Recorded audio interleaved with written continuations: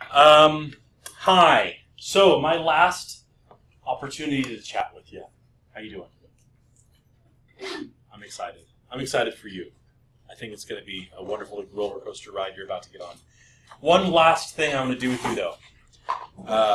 If you have Bibles, open them up to Philippians chapter 2.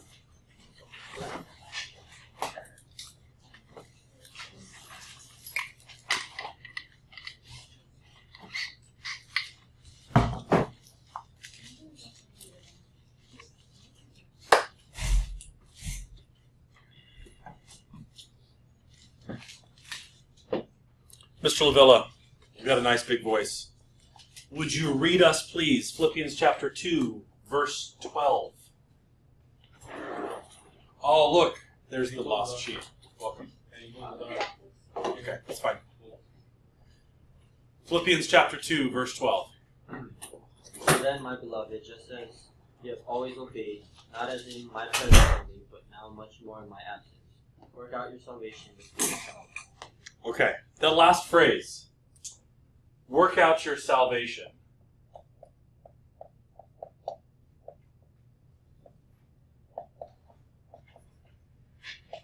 With fear and trembling.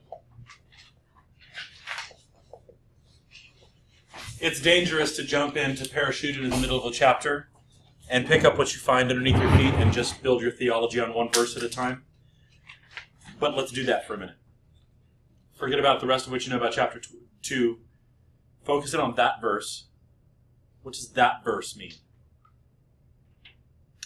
Work out your own salvation with fear and trembling. If that's all you knew, what does that mean? Not a rhetorical question. You can talk. Huh? That it's a scary thing, right? So fear and trembling is a part of it. Is this fear like, oh, I'm going to get eaten? Fear? Or is this fear of the Lord? What does it mean to have fear of the Lord? Honor Him, respect Him, okay? Realize that, if you are in the presence of a greater person, you're supposed to show respect and honor and deference and realize that they are of a higher status than you and you need to be humble before them. Our culture doesn't emphasize that nearly enough, but that's the idea here, that you are before the Lord, and He is awesome. He is mighty, and He holds your entire destiny in His hand. So there's some honor, respect, righteous trembling before Him, right? Okay. What else does it mean? What does it mean to work out your salvation? Wow, it's quiet. Are you about to graduate from a Christian school? Talk. Make sure you're solidifying your faith. Solidify your faith. Yeah. Unpack that for me. You make sure that you're doing all your deeds for God and not for yourself. Okay. You know you're saved. Okay. If you are working something out, tell me about that project. It's not finished. It's not done yet, right? You were working out your composition project until this morning. While you're working it out, are you involved? Yes. Are you doing things? Definitely. We are of the church tradition that emphasizes what the Holy Spirit does in your life. And Pastor Ed says all the time, and he's right, that this school is a work of the Holy Spirit. And this is God working in you. But Paul says that you're also supposed to work out your salvation with fear and trembling. So this isn't the only verse about salvation, and I'm really, really glad. Because if you just jump on this verse and you say, how are you saved? Well, you work out your salvation with fear and trembling. Now all of a sudden we're Muslims, right? And you've got to do all the good things that God requires you to do, and you've got to do it on your own. And when you die, you hope that the scales weigh out in your favor. That's not Christianity, but this is an inspired verse of the Lord. So without becoming a Muslim, tell me what it means to work out your salvation with fear and trembling.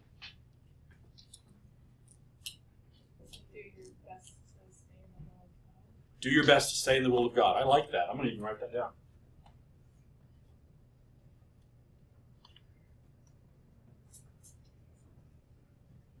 What else? Like when we do something, like when we do things in like the fear of the Lord, it should be like out of like, not like a scared fear, but like out of a fear of disappointing Him. A fear of disappointing. But like not like a bad kind of fear of disappointment. Like not wanting to disappoint. It's like you love I like someone. that. Yeah. It's back to like the song. That means, like, you know that verse that says, if you love me, you will be my commandments. Okay. So you don't want to like let them down. Okay. Yeah. So love and fear, which is an interesting pair to make, but they both lead you to obedience. Okay. What else? You wake up in the morning. You face your day. Starting tomorrow, you will face every day without me getting to yell at you. Okay? You wake up, you face your day. You have to work out your salvation with fear and trembling that day. So there's a whole day full of decisions for you. What are you going to wear? Pretty soon, uniforms are not going to be mandated unless you go to a university that requires that, but I can't think of any. So what you wear gets to be a decision. Does it honor the Lord? Does it not? What you eat gets to be a decision, right? It is already probably. Very few of you probably have every meal provided for you by your parents. You're probably at the point where you provide at least some sustenance on your own. I hope, or you're going to starve soon. Everything that you do, how you posture your heart for that day. Did you spend time in the Word? Did you spend time in prayer? Here comes that frustrating person that you just don't get along with no matter how much you try. How are you going to interact with them? Here comes that bill in the mail. How are you going to handle that? Time to go to work. How do I present myself to my coworkers? Every day is full of, I'm not kidding, thousands of opportunities for you to work out your salvation with fear and trembling. And I just realized, this word salvation is there. It's not work out your walk or work out your appearance, work out your reputation. This is kind of the core thing. This is like the nugget. This is what your life had better get right. Because if your life gets everything else right, and you screw up the thing called your salvation, there's a problem. There's a big problem, right? Every day, you are going to get the opportunity to walk towards Christ 1,000 times, or turn around and walk against Him 1,000 times. And I wish I could tell you that in my life I've done nothing but walk towards Christ, but I'd be a liar, and that'd be a step away. I've made lots of mistakes. I still make mistakes, guys. I hope you don't get the impression from me that I'm like holier than thou. Totally not. Screw up all the time. I got to go talk to Pastor Ed this morning about a mistake I made. So I'm there too. We make mistakes. We do dumb things. But every day is full of these things. Every day. And you need to be involved. The Holy Spirit inspiring Paul says, guys, there's some of this that I've put in your hand, right?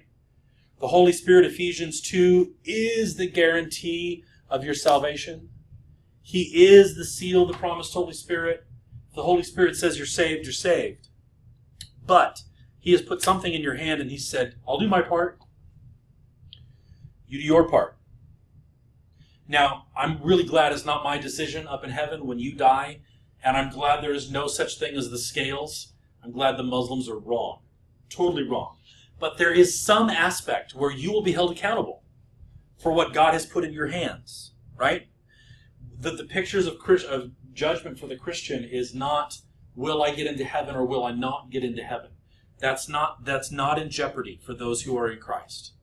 But what's judgment we face is God will, it's essentially an award ceremony, right? The Bema Seat judgment of Christ, where He says, hey, I've given you this, and you did stuff with it. Praise the Lord. Come into my glory. Enjoy what I've got for you.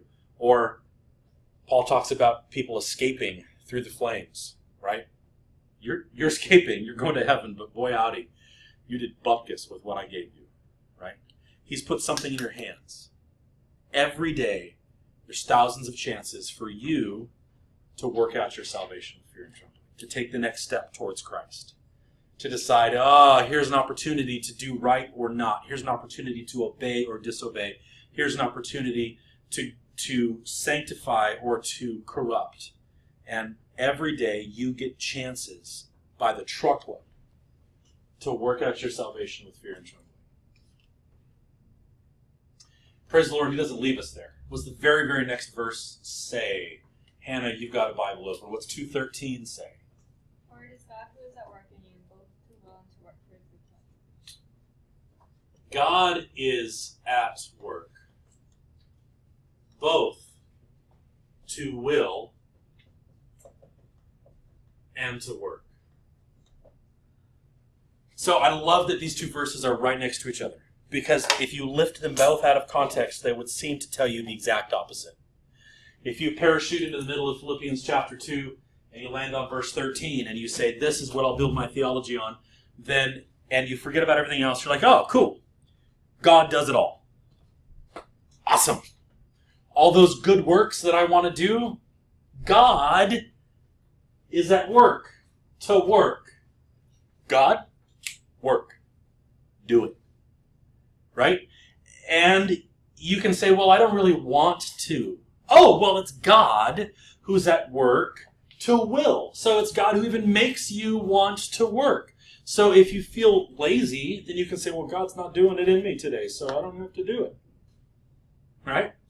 It's fantastic that these two verses are glued next to each other, and that Paul didn't bury this idea over in one book to one church and bury the other idea in another letter to another church, and we have to do all kinds of Bible study to make them contrast each other.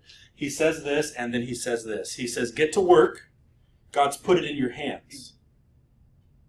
And then the very next breath, the very next drop of ink off of his pen is, and God is doing the work in you, and he even gives you the want to.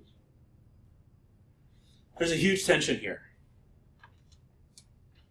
There's a huge tension here. Because you've had me and Pastor Ed, and I'm sure every other teacher that you have encountered, if they're doing their job, has been on you to will and to work, to get into the Word of God, to pray, to devote your heart to the Lord. That's what this school is about. If you learned physics, good for you. If you learned chemistry, good for you. If you learned math, that's good. You should have that. All the other things I've taught you, good. What I want you to learn more than anything else, guys, I want you to have the Word of God in your heart. I want you to leave this place firmly planted on the Word of God. And we've been yelling at you, and we've been participating with the Holy Spirit to get you to will and to work. But the thing is, our time has come to an end. This is the last time you'll be in this room because you're my student. If you come back and say, hey, later on, that's cool. I'd like that. But this is the last time you're my student, right? So my ability to get you to work and get you to will is coming to an end. The Holy Spirit will keep doing that in you. But I hope that I've kicked you hard enough and pushed you hard enough and been used by the Holy Spirit enough that there is a will to work in you, a will to do the Word of God. I hope I've inspired you to love Scripture. I hope I've inspired you to do something for the kingdom with your life. Now I have to come back and rest on verse 12 and say, well, I've pushed. I hope they work. God's going to keep pushing. The Holy Spirit's going to bring other people in your lives. You're going to have pastors. You're going to have Christian friends. Hopefully, I pray you guys get into some kind of accountability, discipleship thing when you're in college. And there's going to be other people pushing on you, and the Holy Spirit's going to use more people to will you. But there is still this tension, and it's still in your hands. God is going to be pushing on you, but He's put something in your hand to do. The Holy Spirit's going to say, I've called you to this, but you still have to step out and do it. The Holy Spirit's going to put in your heart a knowledge that you need to change this, but you still have to change it. The Holy Spirit is going to put before you some amazing work that He's fit you to do, but you still have to do it, right? He's at work, but you've got to work. He's put something in your hand. And he's going to equip you and empower you and motivate you and show you the opportunity. But while it is still him who wills and him who works, you need to work it out. So there's both of these is true. Both of these are true. We started this class with a survey. The very first day, we did the influences survey. We were talking about Christian music. And we were talking about other things and where do you devote your time. And I didn't just because I don't want to take the time to do the math. But I almost gave you that survey again today. Just to see if anything had changed. But you can think about yourself. Think about the you that was you in September when we started and how you answered those questions on the very first day of class. How many hours a day do you spend in the Word? How many hours a day do you spend in prayer? How many hours a day do you spend allowing worship to be going on in your environment? How many hours a day do you spend doing the stuff you have to do, sleeping and homework and work if you work? How many hours a day do you spend exposing your soul to the world? To secular music, to secular entertainment, to secular reading? I'm sure you might not be able to recall the exact percentages, but you can recall something about where you were then, and you know where you are now. And I'm just curious, has anything changed? My question is, has anything changed in a year of Pastor Ed yelling at you, and me yelling at you, and lots of us praying for you? And I want you to know I pray for you multiple times a day, individually. I pray for you all the time, and that's going to continue going on. But what's changed in your heart? Do you still give 20% of your wake time to worldly entertainment? Tons of you wrote on that first day. You wrote in your journals, the first quick write you ever did for me. And you said, wow, this is eye-opening. I need to change. Lots of you said that. Lots of you said, I never thought about the fact that I spend 20% of my time exposing myself to the world's entertainment. That has to be different.